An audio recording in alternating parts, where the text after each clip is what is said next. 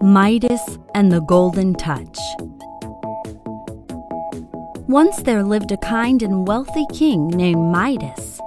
He was so obsessed with wealth that he would dream of it every night. One day, Midas saw an elderly man in the garden. He invited the man to his palace.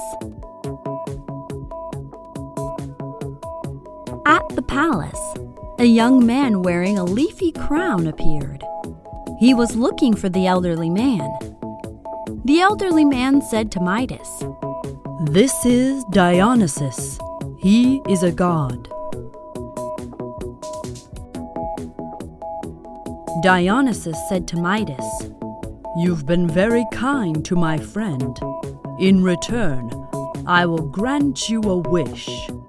Midas wished, "Everything I touch must turn to gold."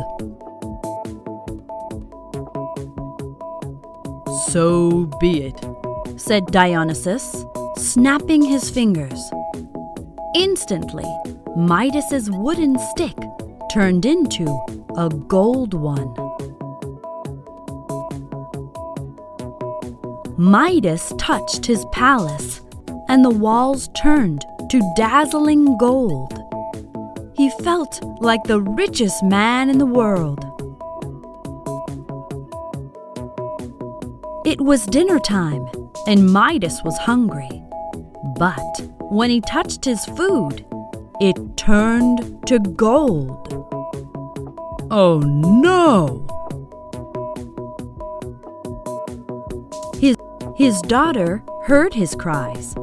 She ran towards Midas and hugged him. Even she turned into a golden statue. He cried for help from Dionysus. Dionysus appeared. He said, "Bathing in the river will wash away your gift."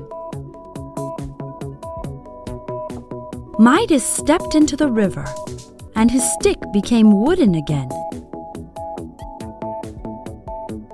He went back to his palace.